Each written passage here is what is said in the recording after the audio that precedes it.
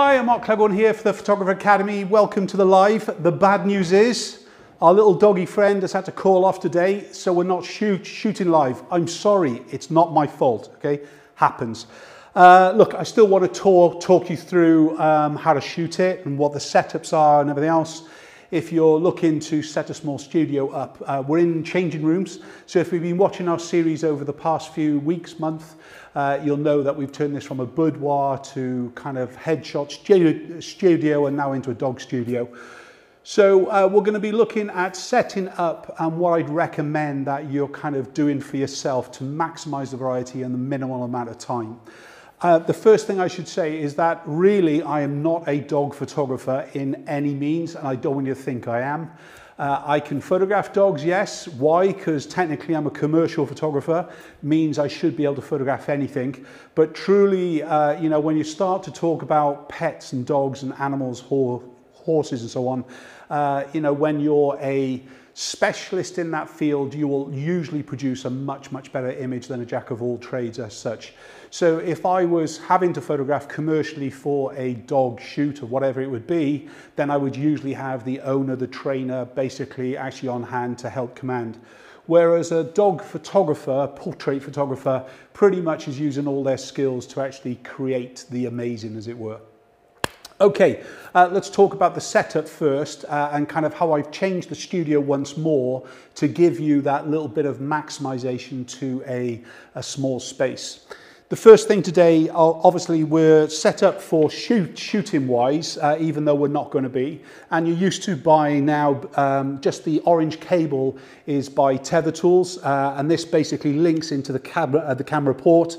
It's a Pro cable, which means it's more or less likely to take damage. All right, so in other words, it's stronger than the normal one off the shelf, as it were.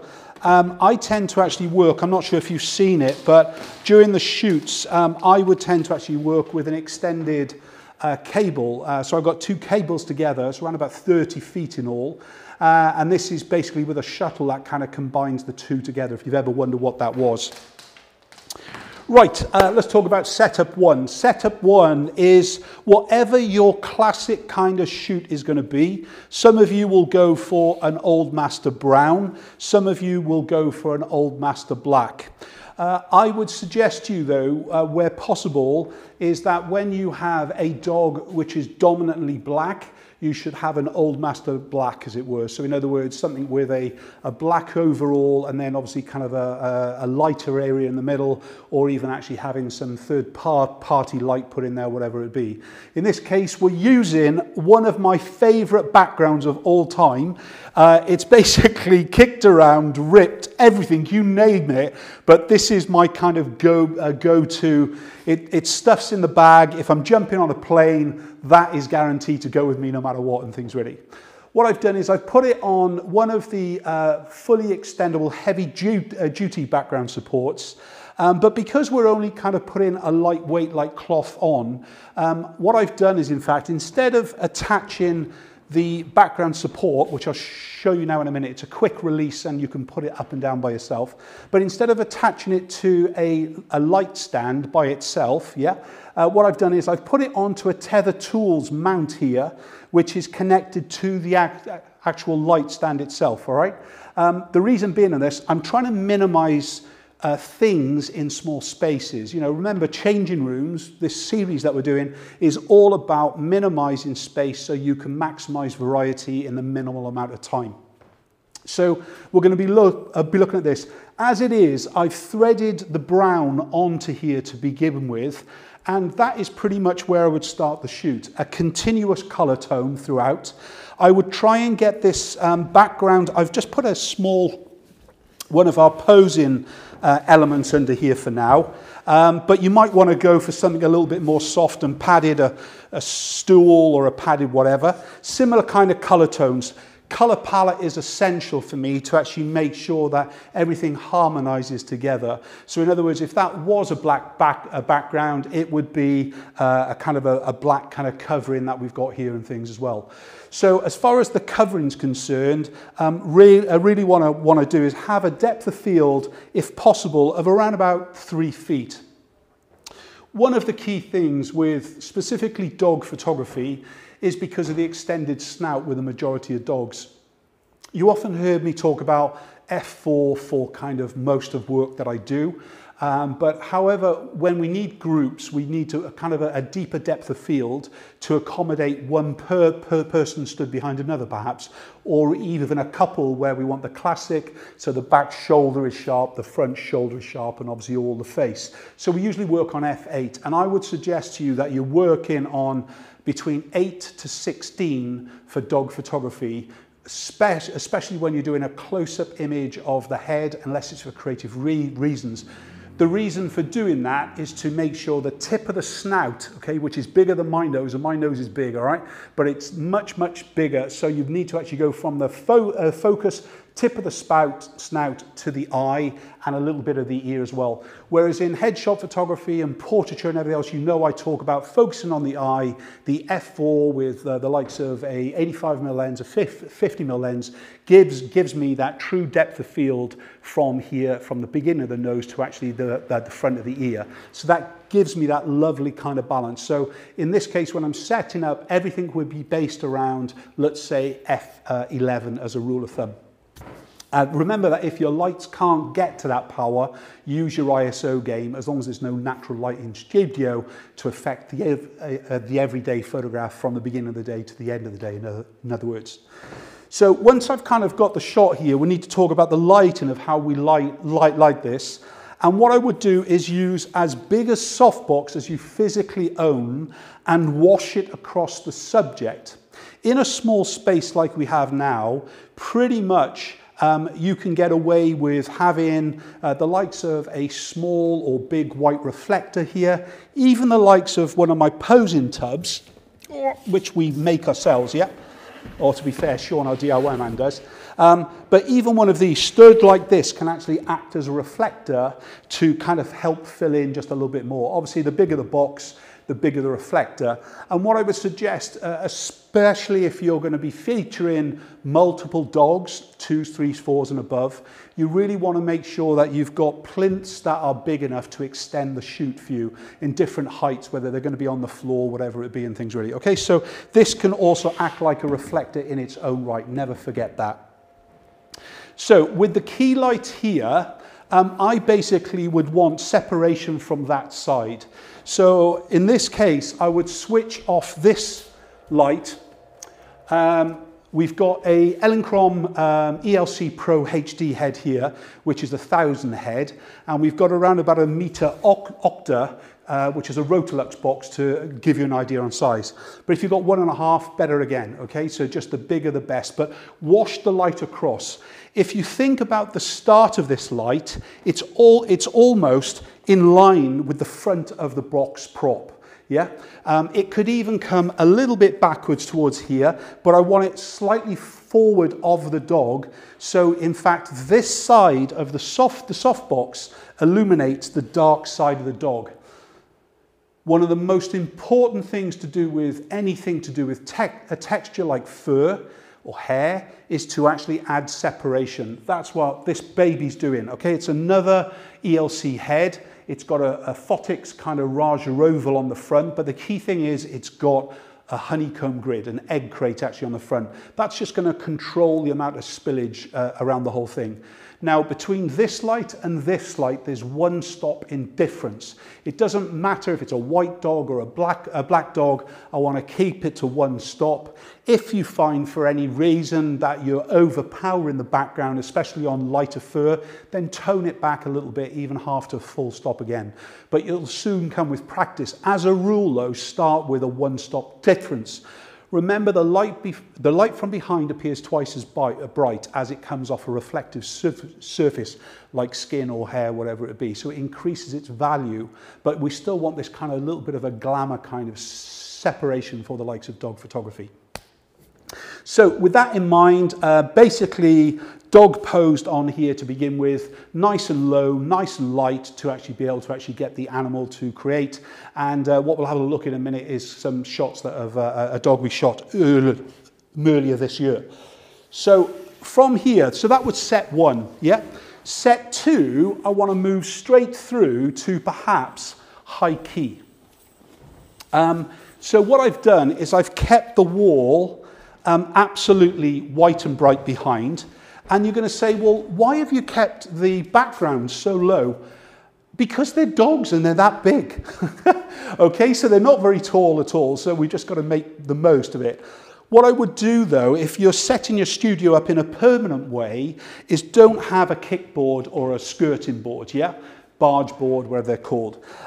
If you do have to have one, paint it a colour, white or whatever it would be, but try and make it disappear. Where possible, though, don't have it on there at all, and get yourself some Velcro and just basically stick it along the wall itself, and basically stick some vinyl flooring to it, some white vinyl flooring to it. You get a natural cove then, no matter what, okay? It could be something that you've got for a third party background. Brandon, if you stay on this camera, I promise not to do anything weird. Could you just go get me a Lastalite train for a highlight? Yeah. Thanks, the biggest that you've got there, yeah? I would make sure you don't stick a plug point in the back of the background. I've mentioned it before, some electrician in their own field of daylight thought that was the correct place on the plan. He wasn't, it should have been over in that corner, but they've put it there in their wisdom. If you found that this was a permanent space, spend the money, get it moved, yeah, and get it fixed so you don't have to do the work. I kind of believe that if you're working too hard with images, in other words, if you're retouching things too many times, you basically need to fix it at the core. So in other words, just don't do all the work in the post, as it were. Yeah, you've got to fix the core to save you time later. So a few hours and a couple of £100 to actually get that fixed is going to save you hours and hours of time during the course of the year and things. So with this background, what I would then do is actually light the actual background itself. This is where I would want the kind of the secondary light that we've got up on here to move to a kind of a stand position. Shall I steal that a minute? Yeah, it's tied. It's tied. That's okay, thanks, mate. So this is a rollaway vinyl. This is for one of the highlights. Let me just take off the... He should be able to pull it and it'll come off. He said, there we go, okay. He didn't do it for me though, do you notice that? Likes me to work for my living. Okay, so this has some Velcro on here that basically is on all the highlights anyway. There's no need for a close-up. It's Velcro, all right? And then what I meant was if we were to kind of just have this across the wall, around about this height, pretty much it's going to be able to give you a white background straight away. If we just kick that away for a minute, you'll know what I mean just by getting that up the wall and allow it to actually lap down and things. What we want to do though is be able to light this background more than it is. So this is where this little light here could come off this lighting stand, yes, and basically go onto a floor stand or even onto another clip that could go onto that light stand, put a barn door on the side and get that to light it from one direction. I would say that if high key backgrounds were a part of your working setup, then I would make sure you light from both sides. I know it's a little bit more kit. I can't make apology on that, but if you can light from two directions to light the background, you get a much even spread of light and there'll be almost no post-production. So you could physically go straight from a studio shoot straight into a viewing if that's what you had to do anyway. Right, so the high key is a quick setup. I think though, that is too much faff for a dog to begin with, all right? In other words, I don't want to frighten the animal. So in fact, this could be the kind of the third or the fourth element to the shoot. Let me move that out of the way for a minute. Okay, instead, we can move the kind of the posing prop to light the, or to be used with the pink background, let's say. He says waiting for this to power up. And at this point, all I've got to do is move my lighting stand once more. This might kind of knock you all out of shot, I do apologize.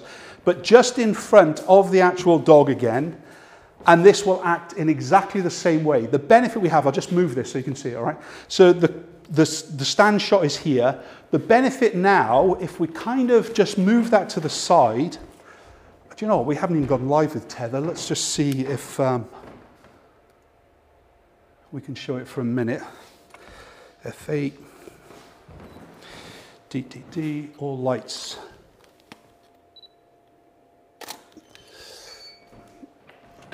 Fingers crossed it's going to tether in. It is. So straight away, we've got a quick kind of shot to do with a pink background. If I want more of that light to hit the background, obviously all I need to do is remove the actual honeycomb grid straight away, yeah? Do exactly the same shot. I would put a barn door so to make sure it doesn't spill onto the dog. And then straight away we've got a shot. One thing I'd encourage you to do though is to remember to switch this light off. Remember, it's a separation light when we were photographing from that position towards the background. But now when I'm photographing from here towards the pink background, there's a possibility it is going to actually do a part of the shot. So if I just switch to group 3, which this one is, and I take the shot, you're going to see if that white is lit much, it's basically, is it there? There's a little bit of spill. As is, probably you could get away with it. It's kind of an accent or a separation light kind of thing, you know. But again, where possible, if you can, switch this light off because you usually just complicate the whole scene and things really. Right, what else we got? So there's my kind of number 2 set. My number 3 set would obviously be this direction, and it doesn't help at this stage that I did move this up. And what I've done here is I've got a variety of pop-up backgrounds. To make it nice and easy for Brandon a minute, our video guy, I'm just going to move this light to this side. As is though, there is no reason at all for the main light source to travel from one side of the studio to the other. It should have actually remained on this side without any trouble. What I've done here is I've just put a few backgrounds pop-ups up, yeah? So if I just shoot towards here to begin with, yeah, there's instantly our shot. This is with a kind of a metal backdrop though. I'll shoot that in the vertical view so you can see what's going on. And that's the only negative when you're using some of the background pop-ups with patterns, is that they can look weird when you put it to the side. As is, this one doesn't. All right, because of the metal styling that is on there. So if I shoot the same thing, and remember, as a rule, we're going to need around about a 3-foot kind of shooting bench to allow a kind of a biggish dog to stand on there or put the paws on there and so on. But from here, you can see the difference now. If I just zoom back a bit and I go to the other shot, we've got a good depth across the whole thing. What I would do though is try and have a similar color to what we shot with before. You'll see the difference now, yeah? How we can disguise the high key white stool, step, whatever, and we can shoot the same thing. And this is what you'll see about the color palette. Let me just do the shot. Switch off again.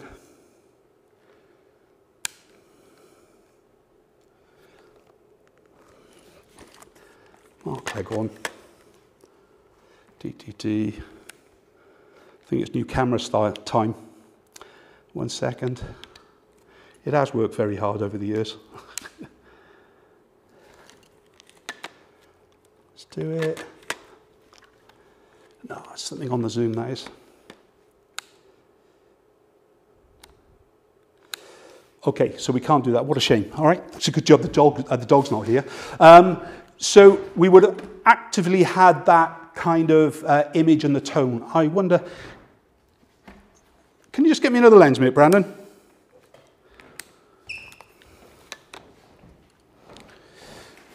Thanks, mate.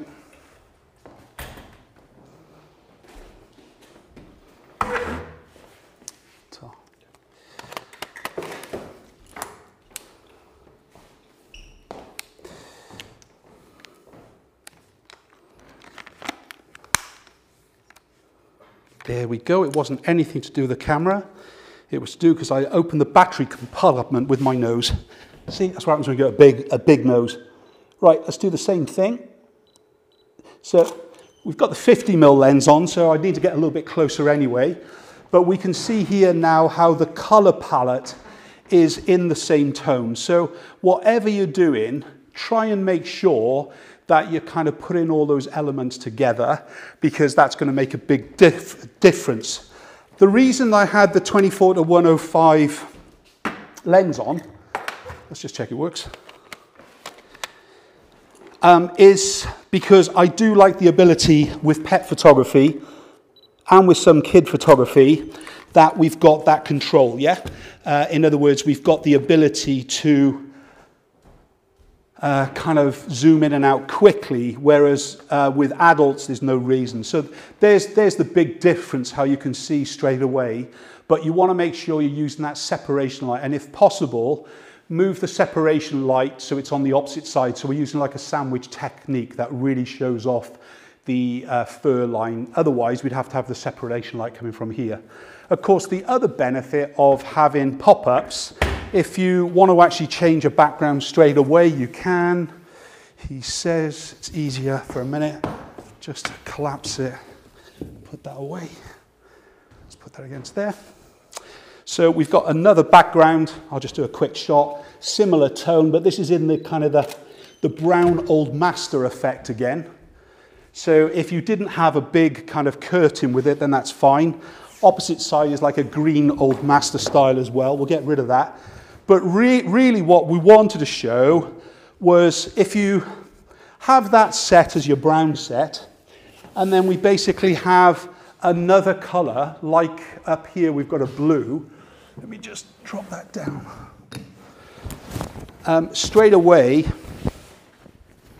we can basically cover this with another color, and we can start to actually work straight away. Okay, so think about what's on the opposite sides of studio with it.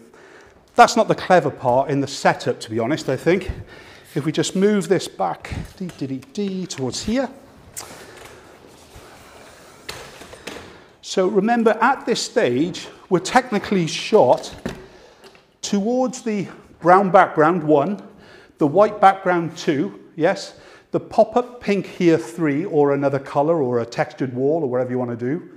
So that's 4. No, 1, 2, 3. Onto the pop-ups on this side 4, a possible kind of use of the drape. However, what we're doing is using the blue cloth now for a much bigger group of dogs.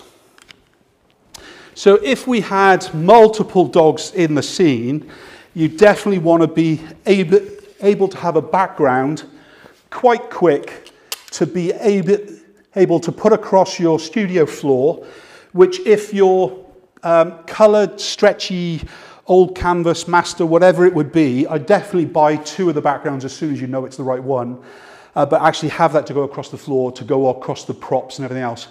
And straight away, you've got another background, okay? So just having a separate one off to the side will really allow you to kind of work a lot quicker as such. And then, of course, we've got the addition, if we want to, last but no means least, is our paper backdrops. And this can obviously just come down then. Kind of there's our color, whatever they are. We've got 3 up on the rack. And then if we kind of just slide this in, yep, and we slide another one in as well. I would try and make them the same height, unlike these two. One is slightly bigger than the other. And then either have a complementary card or have a clashing card. So in other words, we're going to blue very, very similar, paste it towards the back, so we know that this is the fall-off point. The dog could come forward of this space without any trouble. Owners on the same side as the light or on the opposite side, depends on the control of the dog, but really I'm trying to call all the kind of expression, look and gaze and so on, or get the owner's squeaky toy or whatever they do to actually get the gaze across. So I can either shoot like that, let's just do a quickie. So remember the same thing, turning the light across the side. We're not changing apertures or anything else. We go into a kneeling kind of pose. And the same thing would be a very, very similar color palette. If that comes up, yeah, you can see that. And that's without a lit background there at all. If I wanted to light this background, okay, from the likes of this, I couldn't just turn this around and light it from this direction. It needs to move out to about here, yeah? Or we need to have that other little background light support on the stand. These tether tool clamps are really good to what they kind of want to use. And if I didn't want the shadow from the likes of the pole, what I've done on the heavy duty support here, I've basically just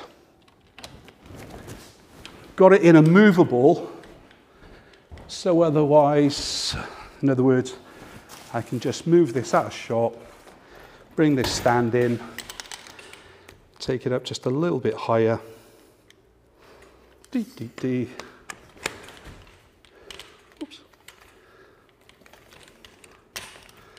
Put that on there. And that's basically out of my way. And so I can either light it from the likes of the floor. So let's just take this off. I wouldn't have, as a rule of thumb, a light on the floor behind a dog in case it wanted to lick it, pee on it, or whatever. I would always have it on a stand. And if we just kind of work with that on the floor for a minute, you'll see the 3-dimension. I haven't metered a minute. This is probably going to be way too powerful. But if it is going to be bright, it has to be from the same side as the key light. Yeah, so you can see it's way, way too powerful, but will give good separation. In the same way, let's remove the complementary card in color and we'll go to the clashing color. Doesn't have to be card, it can be painted wood, yeah? Let's do the same thing before I reduce the power down. Now from group 4, that is group 4, I'm going to go down 2 stops. 1, 2, 3, 4, 5, 6, 7, 8, 9, 10. 1, 2, 3, 4, 5, 6, 7, 8, 9, 10. Do the same shot.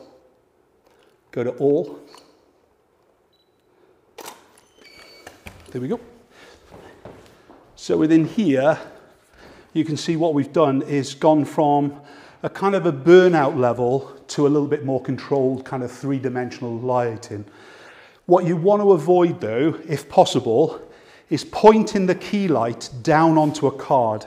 So in other words, if I got this closer and higher and I tilted down, what would happen is the light is going to bounce off the card and then bounce up onto the dog. So it means that all the underbelly of the dog and the legs are actually going to look a little bit red or blue if it was the other card, compared to actually in the way that we had the light here, where it washes across the dog, and basically it's just going to allow us to have that beautiful kind of light from beginning to end. That's us done. So I'm sorry we didn't have a dog, but you get a good idea of what we can do in such a small space and things. So we're live. I'm not sure if there's any questions coming through. Brandon, is there today? The chat panel has been taken over by dog photographers and pet photographers. Oh my God. Okay, I am not a dog photographer. Let's not forget that. I said that right at the beginning. Go on. Well, the response to that is everybody saying, I'm a dog photographer, I'm a dog photographer, I'm a dog photographer. Hello, dog photographers.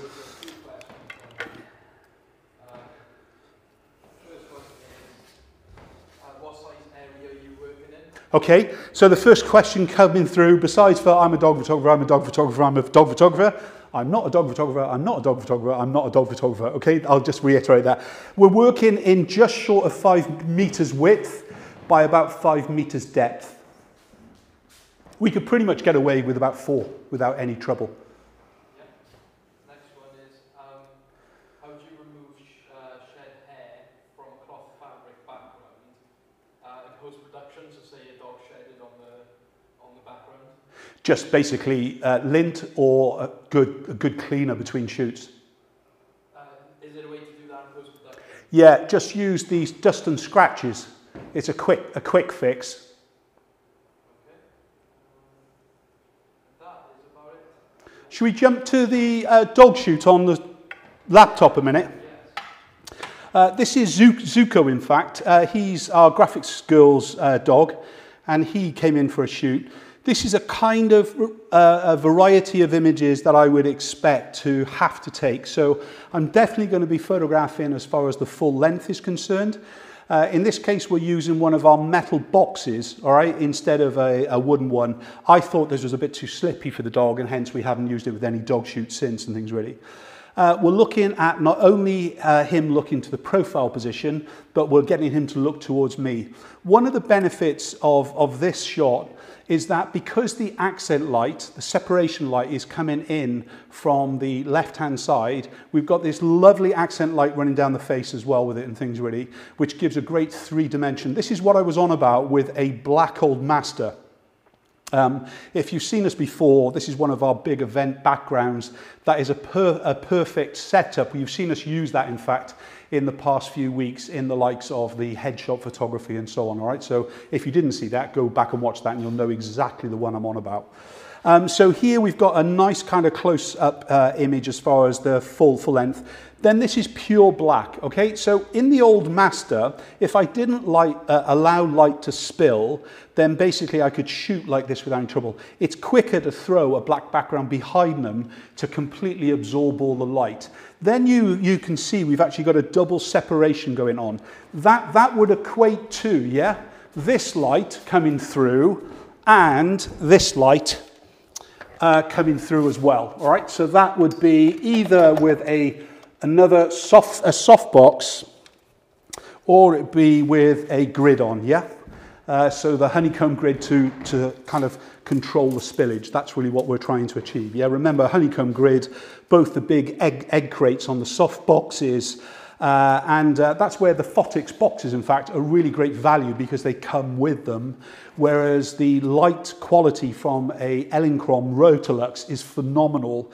The cost of the actual grids to go on the front is phenomenal, which is unfortunate. So again, as far as grids are concerned, whether it's like a grid to go on the front of hard light, remember as you slightly turn it, it kind of won't allow light to spill, okay? So that's why we use both this and an egg crate to control the light. And that's what gives us this lovely snout kind of look. Even the gaze slightly towards camera is fine. Looking back to me, we've got good lighting running through it. Just going through some of the shots with her. And then we're into that blue, oh, it's the same blue background, how lucky is that? And then we're using just a yellow card to actually get something similar. Is this film live on Academy yet? It's not. When's it going to be live? He's going to say next week, because we haven't been able to shoot live. So next week it's going to be live on the Academy to watch, all right? Sorry about all you YouTube viewers. I'm sure at some stage you'll be able to watch it on the Photographer Academy channel here, but otherwise nip over to the Photographer Academy website and you'll be able to see it there. So again, going through the images, and I do like variety. So you can see how the card is being changed from the kind of the blue to a pink to a red pink. So that's half and half, yeah? This is where we can reduce down to possibly the likes of f4, 5, 6 to drop that focus out of the background more. And then actually just running through it. I'm definitely looking at some close-up shots as well as the full-length shots. Really want to actually allow some space around the image to think about the framing as well. This is Zuko, in fact, from a few years ago with his underdog images that we did for him. Again, what we've got is that same pink background above him is creating our colour. So again, different things for different dogs. They come in time and time again. Obviously depends on the weight of the dog. You can see that white box is being used now as a part of the set, and he's just kind of walking back and forth, and you can see how we've illuminated the background pink as well and given it some three-dimensional halo going through it. So again, obviously depends on the client, whether they've got some gimmicky clothes, whatever it would be. Actually using, this is, it looks a bit strange now, but this is the white box that is catching light, and this is the pink background. So if I was doing that today, theoretically, I'll just move this out of shot for a minute, yeah? Just so I don't get confused. Let's put that across there.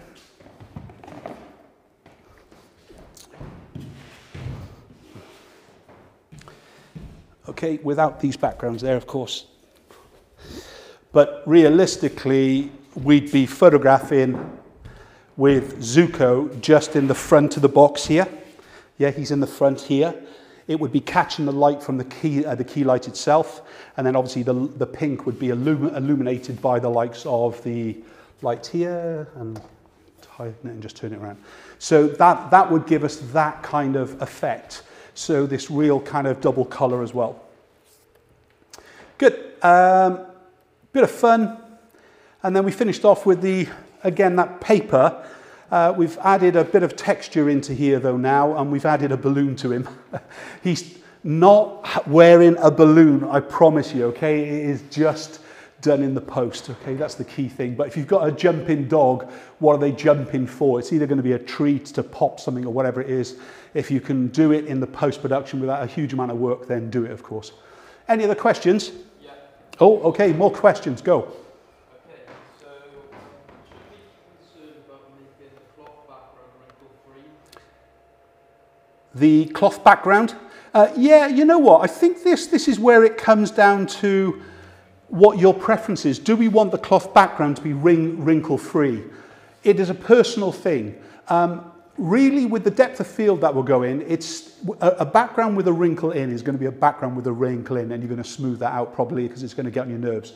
If you can stretch it, it's better off.